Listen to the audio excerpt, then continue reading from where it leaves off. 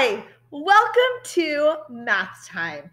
It is Module 3, Lesson 3 today. So 2 3s, Lesson 3, Module 3. And we're going to start by getting your name and the date at the top and then coming back and pushing play on the video when you're ready to begin number 1. So you're going to look for page 9 in your book, pull out Lesson 3 problem set and Lesson 3 homework page, and come back when you're ready to begin.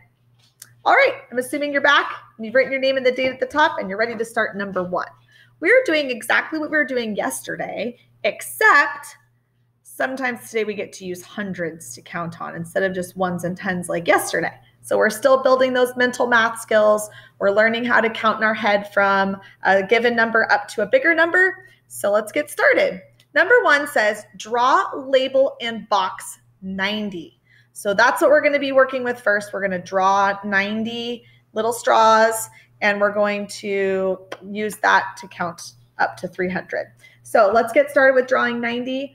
90, how do we draw that? Hopefully you know we need to draw 9 tens bundles. So I'm going to go ahead and draw 9 skinny bundles of 10.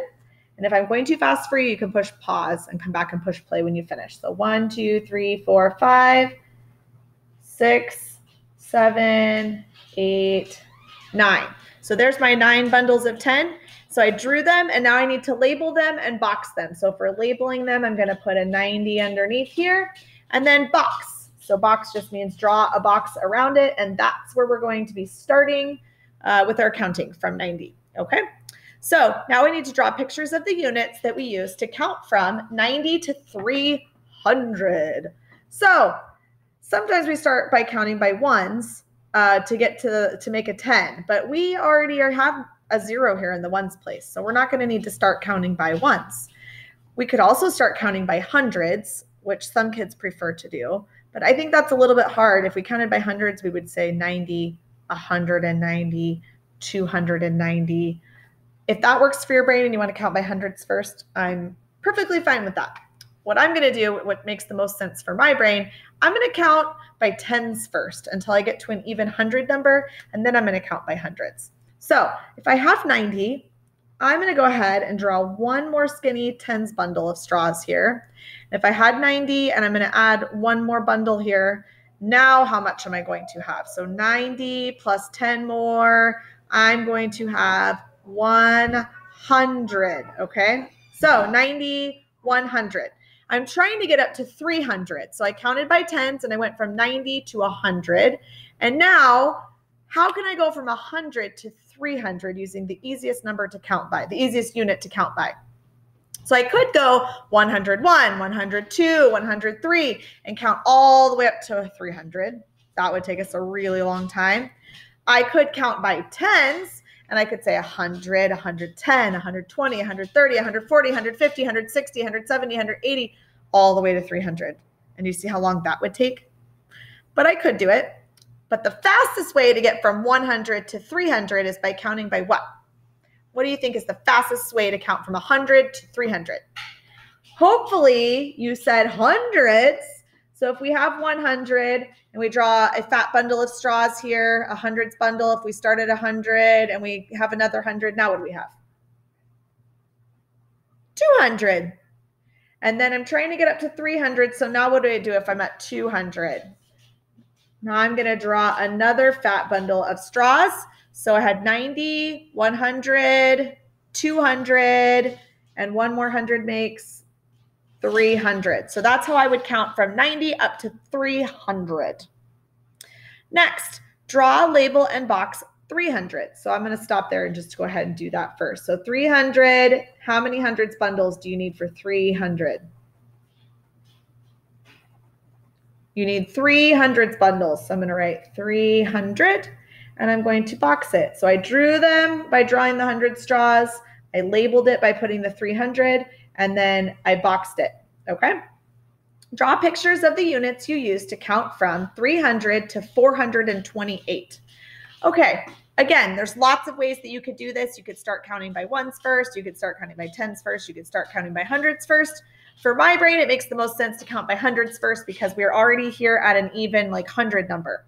So I'm going to use one bundle of 100. I'm going to go from 300. And if I have another bundle of 100, what do I get? Now I'm going to get to 400. Okay. I'm trying to go to 428. So can I add another hundreds bundle? No, that would be too much. I would end up at 500. And I'm trying to get to 428. So that won't do. Can I count by tens? 400. Can I count by tens to get to 428? Absolutely. So that's what I'm going to use next is tens. So 400.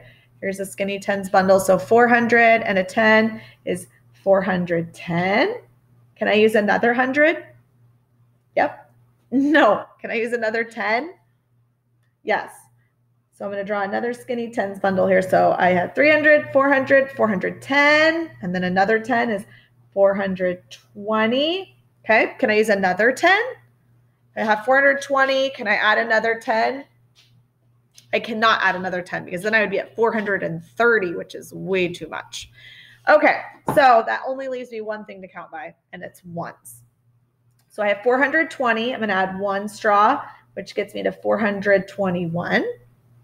I'm going to add another straw, which gets me to 422.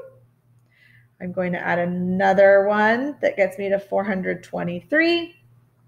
Another one, 424. Another one, 425. Another one, 426. Another one, 427. And I'm trying to get to 428, so I need one more, 428. So that's how we counted from 300 up to 428. We said 300 and we added another 100 to get to 400. And then tens to go 410, 420. And then we stopped counting by tens and we switched to count by ones. 421, 422, 423, 424, 425, 426, 427, 428. Great job. Let's pancake flip our math page over. Number 3, draw, label, and box 428. And we're going to be counting up to 600. So our first job is to draw, label, and box 428. So if I'm going too fast for you, go ahead and push pause and get your 428 drawn there. So 428 has 4 hundreds. How many tens does 428 have? 2 tens, so 2 skinny tens bundles of straws. And how many ones? 8 ones.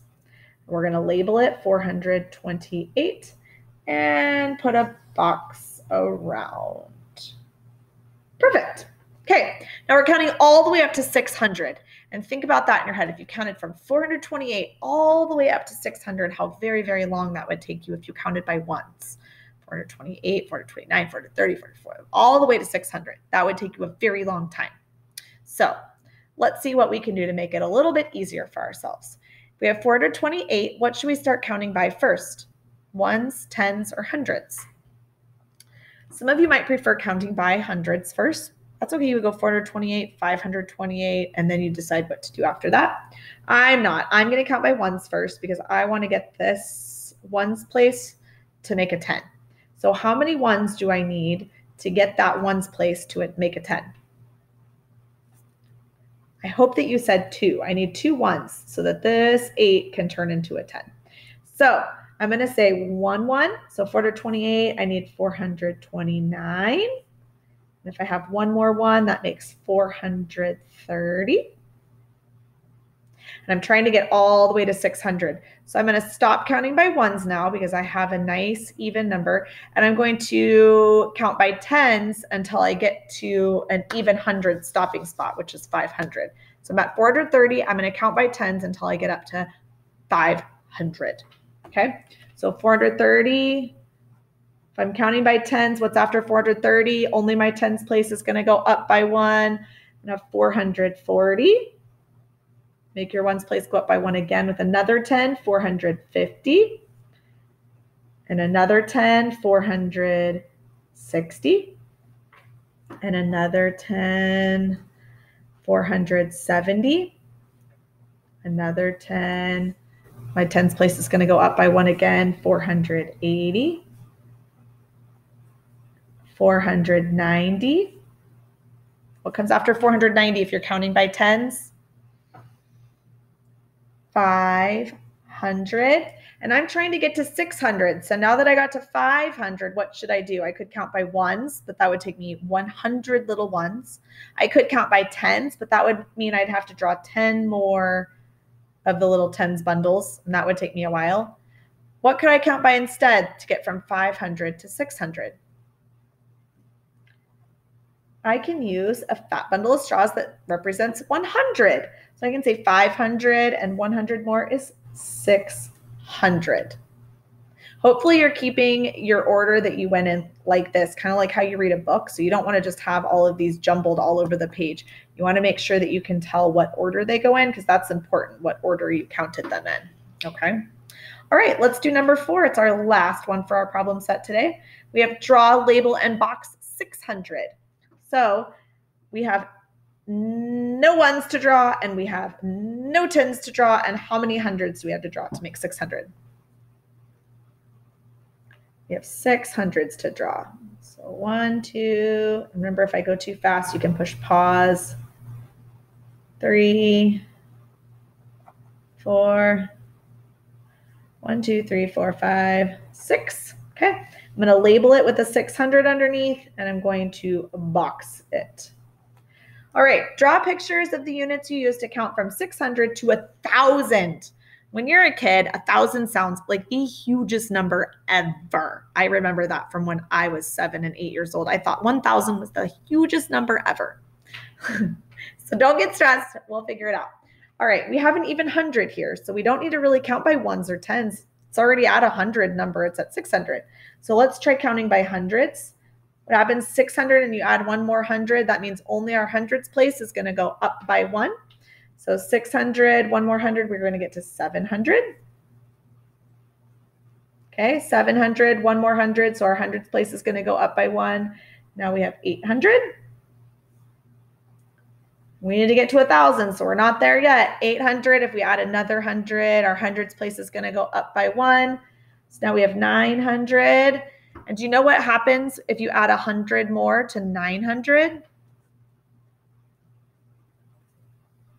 Do you know? 900, one more 100 equals 1,000. And look, it kind of makes sense because 9 in the hundreds place, if you add one more, that means the 100th place is going to go up by 1. So that 9 is going to turn into a 10 in this spot with the 2 zeros after. So look, a 10 and 10 hundreds. Pretty cool. All right, and that's it for problem set 3 today.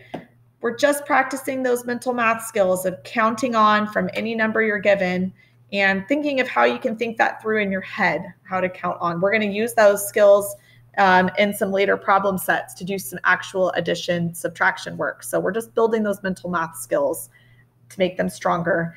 So it starts kind of being something that you think about in your head when you think about other math problems. All right, on page 11 in our book today is our homework set. Lesson 3 homework page. So it says fill in the blanks to reach the benchmark numbers. So you kind of have to look at it and decide what they're counting by. I think that this is one that some of you are going to need to do with me in the rest of the video. But I also think a few of you, if you kind of glance at it right now, might say, I don't really think that I need your help, Ms. Cavanis. I can probably figure this out on my own if I read the directions. So if you think you can do it on your own, go ahead, turn the video off and go work on it independently, which is a word for by yourself. If you think you're needing Mrs. Cavanis' help today for the homework, since this is still a new concept, I am happy to do it with you. Okay, so let's get started. I hope you've turned off the video if you didn't want my help. Fill in the blanks to reach the benchmark numbers. Well, we have to figure out what they counted by. We have to figure out if they counted by ones or tens or hundreds. So if the 14 is here and the 20 is all the way over here, does it look like they counted by hundreds? Does it look like they counted by tens? Doesn't look like they counted by tens either. Look how many blanks there are between 14 and 20. So it looks like they counted by ones. So I'm not actually going to write those because I really hope you know how to fill in the blanks to count by ones from 14 to 20. So 14, 15, 16, 17, 18, 19, and then 20. Okay, now that we've reached 20, there are 2 spaces between 20 and 50. So what is it that you think that they counted by to get from 20 up to 50? Do you think that they counted by ones? That would be 21, 22, 50. Do you think that they counted by hundreds? Because that would be 20, 120, 220, 50. That doesn't make very much sense either. So what's left that they could have counted by? Hopefully you said tens. So go ahead and start here with 20, and you're going to count by tens to get to 50. So 20. Okay. Next, 73 up to 80. They have all of these spaces in between. Do you think that they counted by tens to get from 73 to 80? 73, 83, 93, 103, 113, 123, 133, 80? Well, that doesn't make sense. I think they counted by what? Hopefully you can see that they counted by ones, because that's a lot of spaces to not go very far between 73 and 80. So they counted by ones until they got to that even, they made a 10 here, that even 10 number, okay? So 73, 74, 75, 76, 77, 78, 79, 80. Okay, hopefully you know how to write all of those numbers. Once you get to 80, what does it look like they counted by? 80 something, 100. They counted by tens to get to 100. And then 100 blank 300.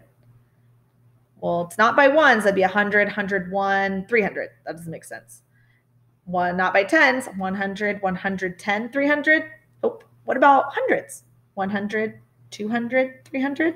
Yes, that makes sense, right?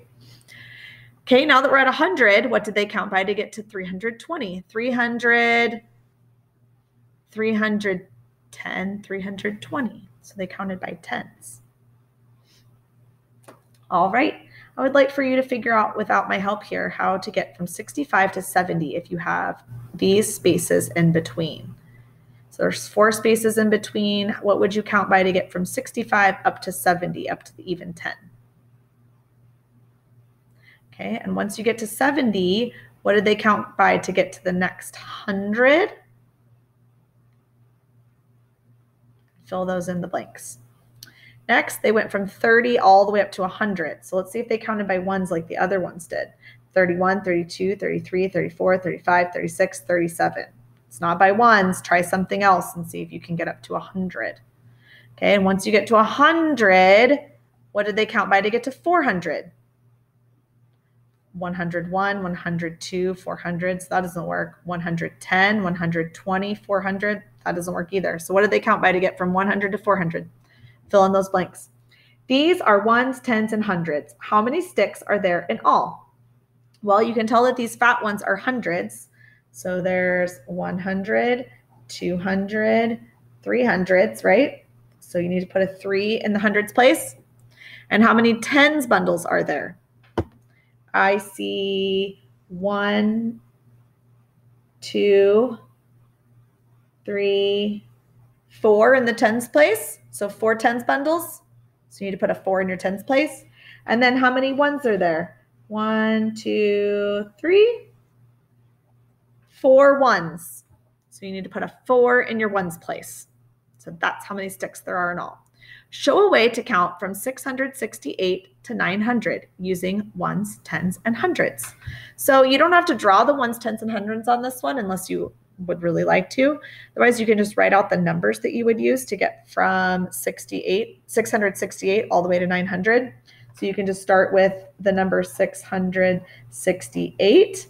And I'm going to try to make this 8 here to an E, to make a 10, because he's not, he's 8 ones. So let's try to get him to make a 10. So how many more ones do we need for the 8 to become a 10? 669. What comes after 669 if you're counting by ones? 670. And we're trying to get all the way to 900. So 670. Now what can I count by?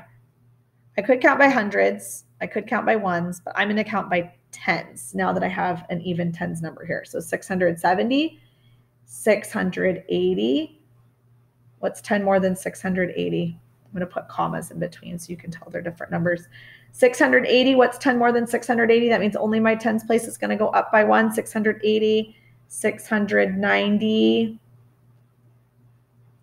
I have 69 tens. One more would be 70 tens, so 700. I'm going to stop counting by tens now because now I have an even 100 number, and I can now count by hundreds. So I'm trying to get to 900. If I have 700, how many hundreds do I need?